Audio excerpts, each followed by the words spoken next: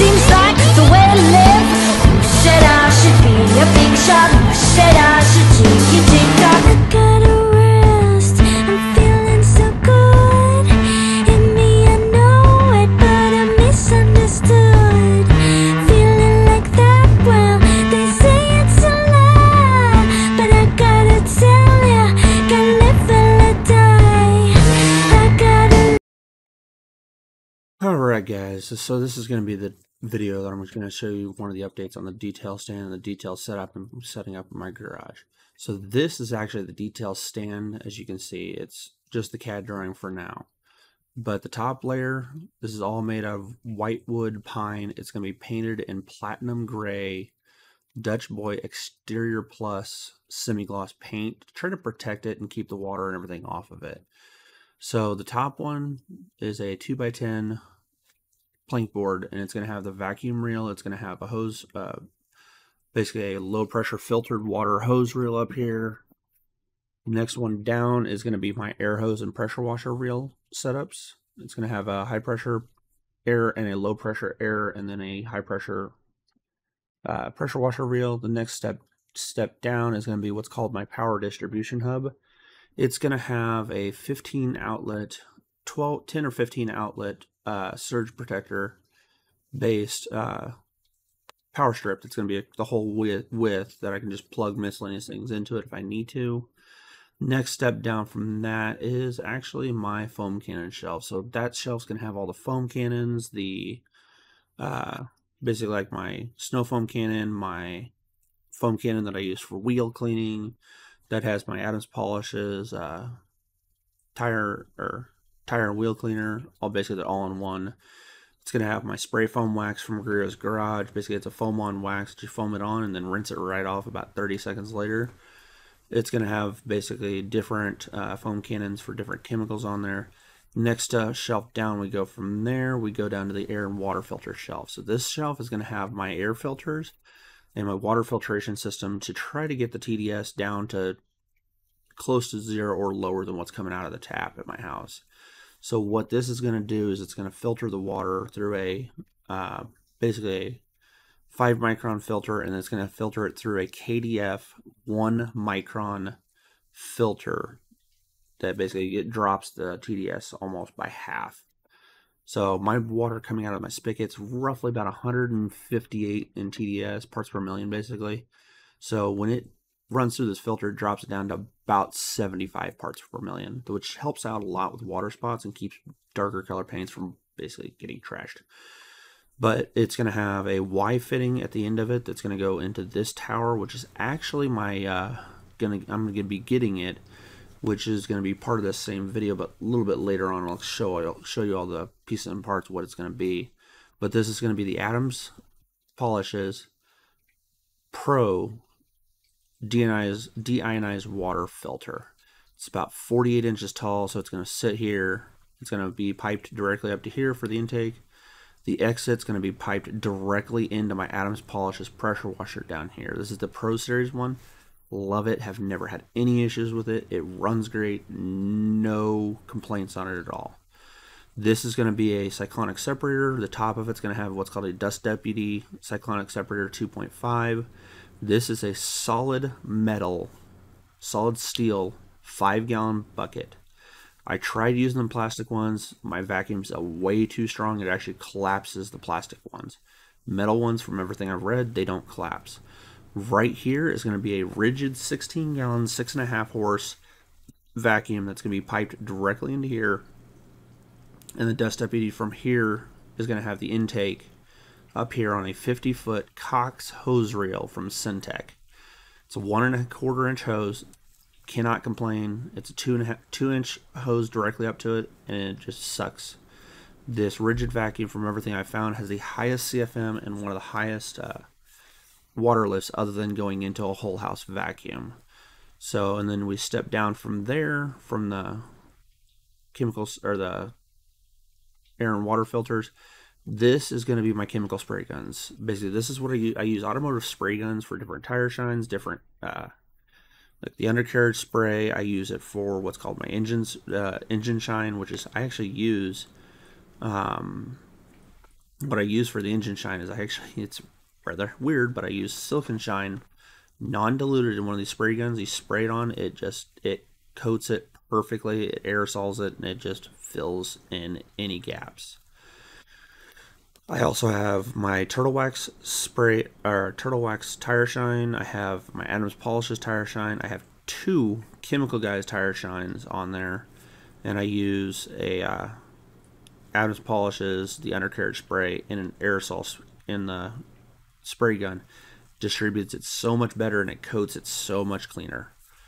There will be more chemicals added to that as I progress and get more familiar and use different chemicals.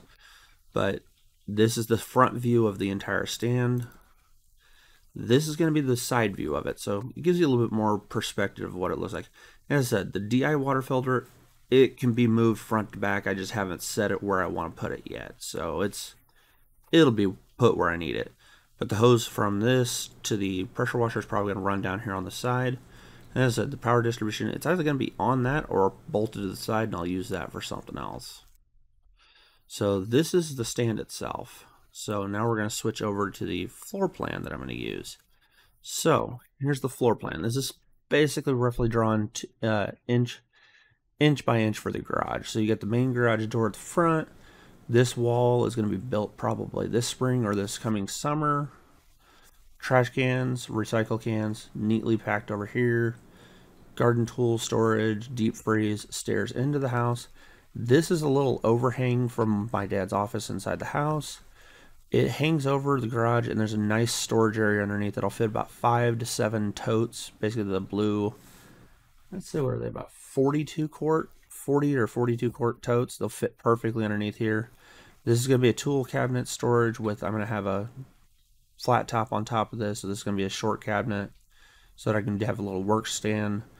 My toolbox, which is a Harbor Freight General Tool Series 2 with the 14-inch side cabinet on the side of it. This is the oils and flammable cabinet. So this is basically like oils, sprays, anything that's flammable or oil-based goes in there, like motor oil and that kind of stuff. Here's the detailing cabinet, the detailing chemicals cabinet. It's going to have all my soaps, all the extra chemicals I'm going to need. That way I don't have to run up and down the stairs. From the previous video you guys saw, most of my chemicals are stored in my basement storage room. But I'm going to turn that into basically my overflow for basically my concentrates only, and all my spray bottles and prepped chemicals are going to be in this cabinet. Next step over from that is going to be my Harbor Freight 29-gallon central pneumatic compressor. This thing is a beast, guys. It will do anything you want to throw at it without any issues at all. And then that in the previous pictures I showed you, this is the detail stand area where it's going to be. It's going to probably come out in front of the door about maybe 12-13 inches.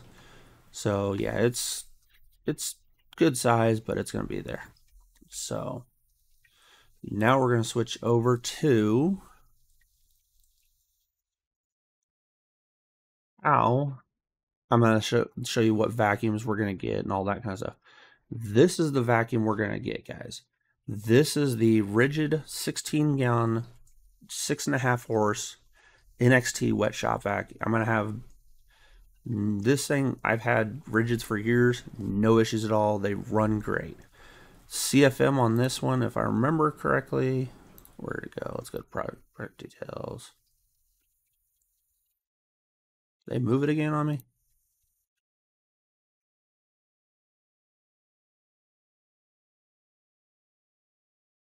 Oh, come on, people.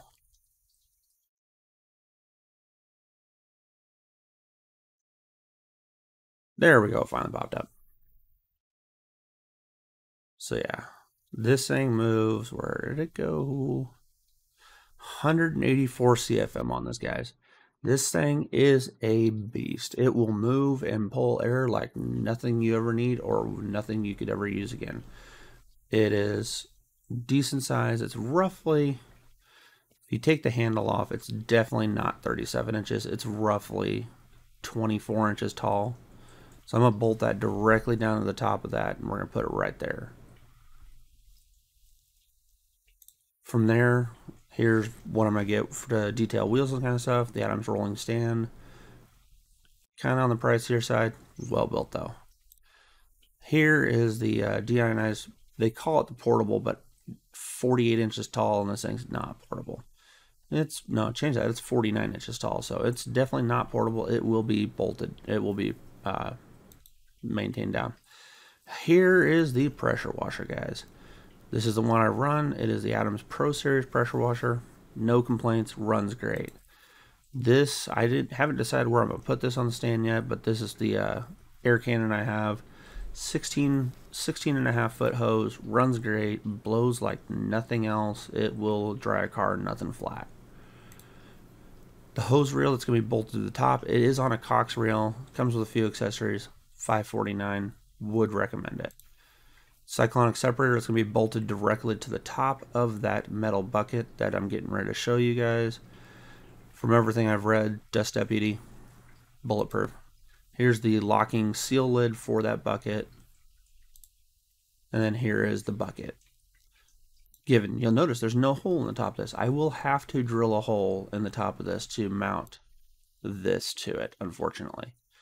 But at the same time, I'm going to put one of the temperature sensor on it because I have a system at my house where I broadcast the temperatures to the internet, so I can actually see the temperature in my garage in real time right where it is. This is also a lightning detector sensor, so for instance, when I'm detailing, this starts going off, I shut everything down on that spot. Gonna get this hose to replace the one that's currently on my current shop vac setup with the cyclonic separator. I'm trying to replace it. It's only got 28 foot worth of hose, and it's really becoming a pain. I know this is for pets, but this is going to keep the cabinet in my garage with the chemicals in it, probably about 60-70 degrees all winter long. That way I don't have to worry about retrieving chemicals or moving them to storage. This, on the other hand, this would be kind of nice because I'm going to bolt this in the ceiling in my garage to a stand I've got, and this will allow me to put my trailer cargo carrier directly up there without having to store it anywhere. This is going to be the pressure hose reel I'm going to be using. It's not too bad. 119 bucks, 150 foot worth of hose.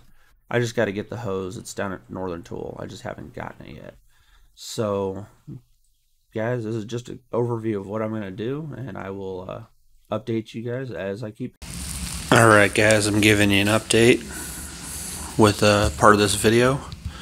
The wood for the detail stand has been bought. Bought another tool cart. This one's going to be replacing that gigantic thing over there, and all of the stuff that's on it is going to be replaced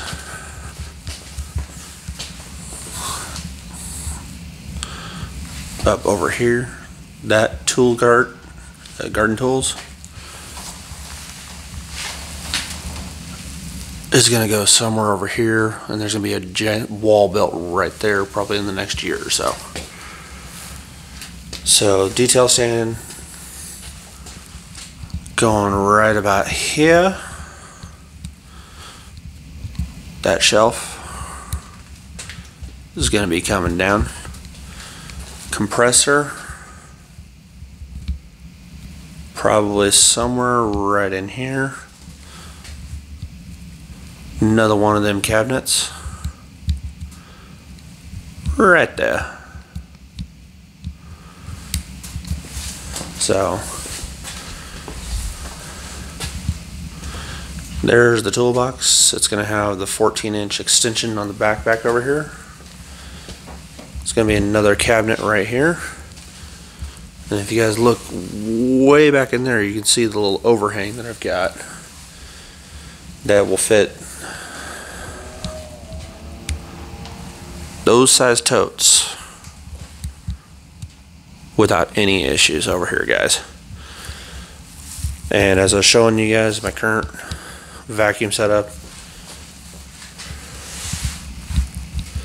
rigid vacuum, cyclonic separator on top. Sorry about all the mess with the tools. That's to start building this. There's some stuff that's probably going to be taken out of here. Bike's going to go down to the storage unit. All my signs and shit are going to be bolted onto that wall. Adam's Polish sign. My OC Detailing LLC sign is going to be up there. My Griot's Garage sign that I'm going to purchase is going to be up here. Over here. Going to put about a shelf or two right there without, so I can store some extra stuff up there. Probably a shelf right in here too on this wall. Definitely putting, because as I said, that's going to be my workbench there. Definitely going to be running maybe an outlet over to here somewhere. Definitely going to have two 20-amp breakers, one for the compressor, one for the pressure washer. And there's going to be power ran from here to here for the powder distribution hub, guys. Just a quick update, letting you know what's going on. I will keep you updated. Bye. Thank you for watching, guys. Like, share, subscribe. Do what you want to do. But come back next time, and I'll see you again next video. Bye.